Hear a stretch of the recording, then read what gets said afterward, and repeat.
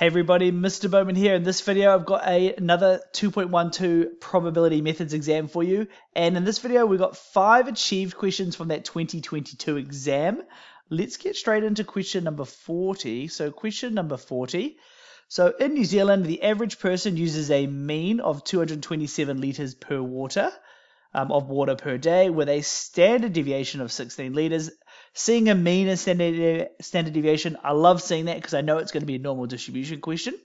Find the probability that a random New Zealander uses between 227 and 247 litres per day. So let's start by sketching a diagram. So there's my diagram. Down the middle, I know I've got the mean, and I said before the mean was 227. That was from the beginning part of my question there. If you want to see these clearer, do have a look on the Quick Maths website, the link in the description for these and other questions. We know the standard deviation is 16, and we've been asked to find in between 227 and 247. So 227 is the mean, so we've already got that on the graph, so we don't need to draw another line there.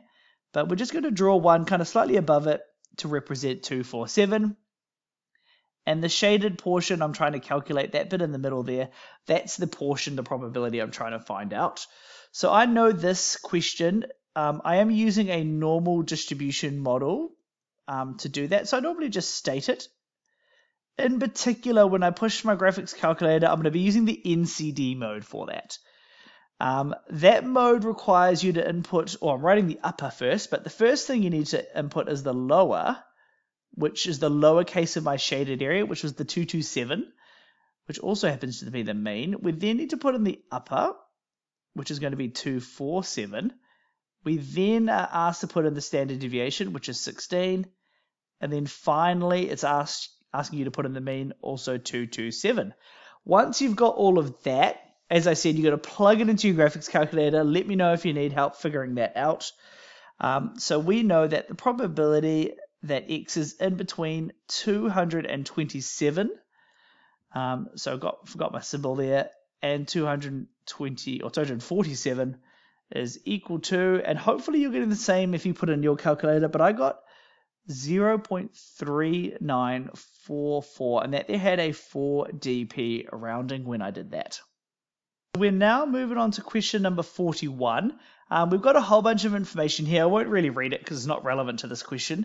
But the question asks us, what is the probability that a randomly chosen river is tested as it's an urban river and it's unsafe for swimming? So looking at our table, we can see the unsafe ones are going to be here, and we can see the urban ones are going to be here. So the crossover, that 57 in the middle there, that's the group that's going to be the unsafe and urban, and the total number of rivers they investigated in this particular survey, whatever it was 810. So let's get into the math part of it. So we're trying to find the probability that they tested an urban one and it was unsafe. Remember, I always use my F over T approach to do this type of question. So the T down the bottom is what we deal with first. So let's draw a fraction line. The T down the bottom, that stands for the total number of rivers that we could have chosen from. And in this case, any of these rivers, all 810 are relevant for the question I've imposed. Of these 810, how many of them, F stands for favorable outcomes, how many of them meet the outcomes described in the question? And in this case, it's how many of them are urban and unsafe, and that's the 57 of them. So plugging that into my calculator as division, I got 0.0704, and that there had a 4 dp rounding. We are now moving on to question number 42. And again, same thing. They've got some information about some rivers. They find a summary of the popular river sites in the North and South Island, and here's the summary that they found out. They found out some of them are unsafe, some of them are safe, and then you've got some of them are in the North Island, some of them in the South Island, etc. So the actual question, what is the probability that a river chosen at random from these monitored sites is safe, and it's safe for swimming in particular? So that means what's the probability it's safe? So quite an easy question conceptually, but getting the numbers is going to be a bit more annoying here. So probability of it's safe, we're going to do F over T like question 41, And the total number of rivers that they've investigated is going to be all of these here added together. That's going to be the 105 plus the 65 plus the 74 and plus the 34. Noting I've really just kind of added these all kind of together. So of these rivers, which are the safe ones? That's going to be the ones up the top there. That's going to be the 105 and the 65. So that's going to be my numerator. So that's going to be 105 plus 65. And here, grabbing my calculator, I'm going to do the addition up the first there. That's getting me to 170. Out of, adding up all the ones on the bottom, that's 278 rivers in total. 278 rivers. And putting that into my calculator as division, I'm getting 0.6115, and that was rounded to 4dp. So about 61% of these rivers are going to be safe for swimming. We're now on to question number 43, and this one was actually really nice because normally they just give you like a big blank space to fill in the probability tree, but here they've actually kind of started it for you, which is really nice of them. Before we read the messy words, let's quickly come down to the bottom to read the question. That way we know what to keep an eye out for. So what is the probability that a respondent chosen at random about the water storages and they usually save? So the probability that they are concerned about the water shortages and usually save water. So we can see they've concerned or not concerned, and I assume this is all about whether or not they usually try to save water. So I guess the first thing to keep an eye out for, do we have any information in the question that differentiates the proportion of people concerned and not concerned? And we do. It says up here at the top, 87% of people were concerned about shortages. So we know that there's going to be 0.87, which means the remaining 13%, they are not concerned about these water shortages. The information up here, you'll see 80, 18, and 2. You'll see that information's already been put into the probability tree. That was there for us. And the next bit of the question says, of those who were not concerned about water shortages, it says 1/2 of them try to save water, 1/4 of them save water when restrictions in place, and the rest try not to save water. So this here, we're going to put these three outputs into my next layer of branches. So I'm going to go U, that's for the people who usually save water. I'm then going to go for R, that's for the people up there who normally save water when they're on restrictions.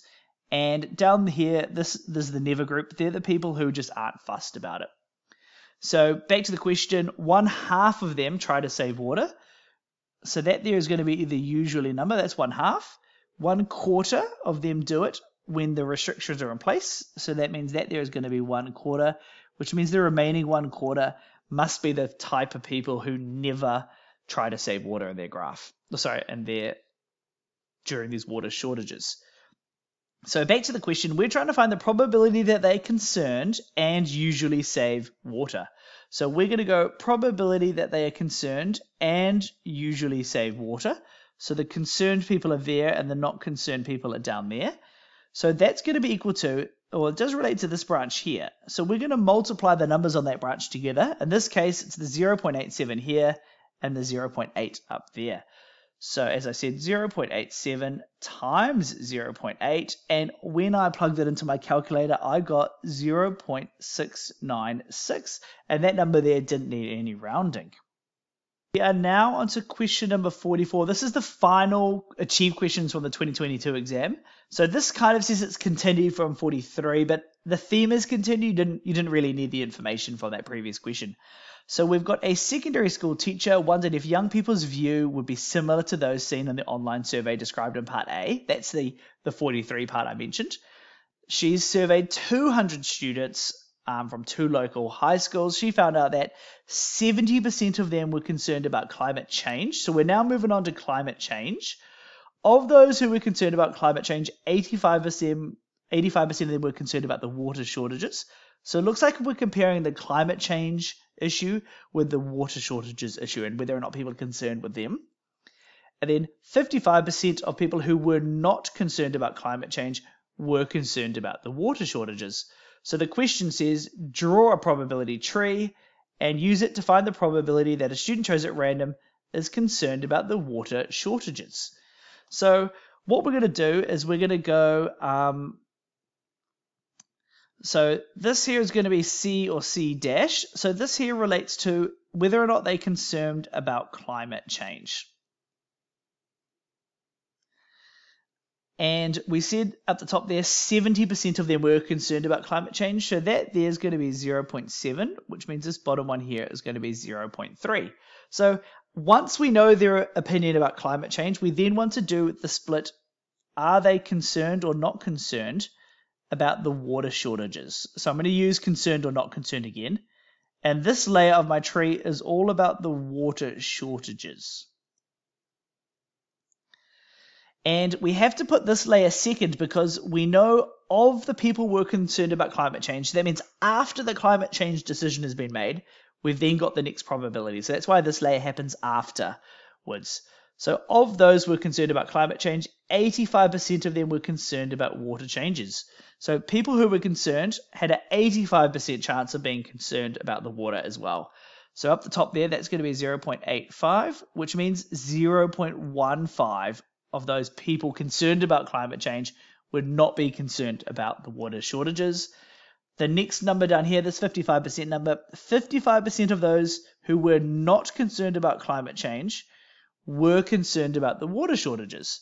So that means this number up here is going to be that 0.55. So they weren't concerned about climate change and they are concerned about the water shortages. So that there is going to be 0.55, which means the bottom number here must be 0.45.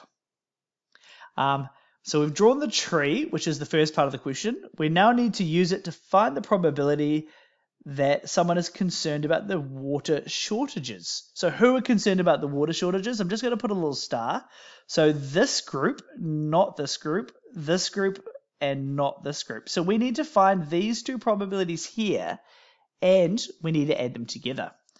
So the probability that they were concerned about water shortages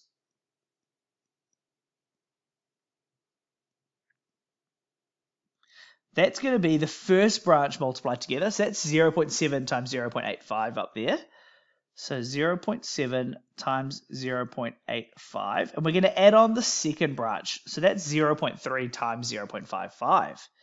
So we're then going to add on 0.3 times 0.55. So adding those together, when I put that in my calculator, I got a probability of 0.76. So roughly 3/4 of these 200 students were concerned about the water shortages. So that wraps up the 5 achieved questions from the 2022 exam. Hopefully you found this video useful. Keep an eye out for other videos on 2.12. They're going to be coming out soon. And if you got any questions, honestly, don't hesitate in contacting me in the comments section. I can reply with any guidance or advice or whatever it might be.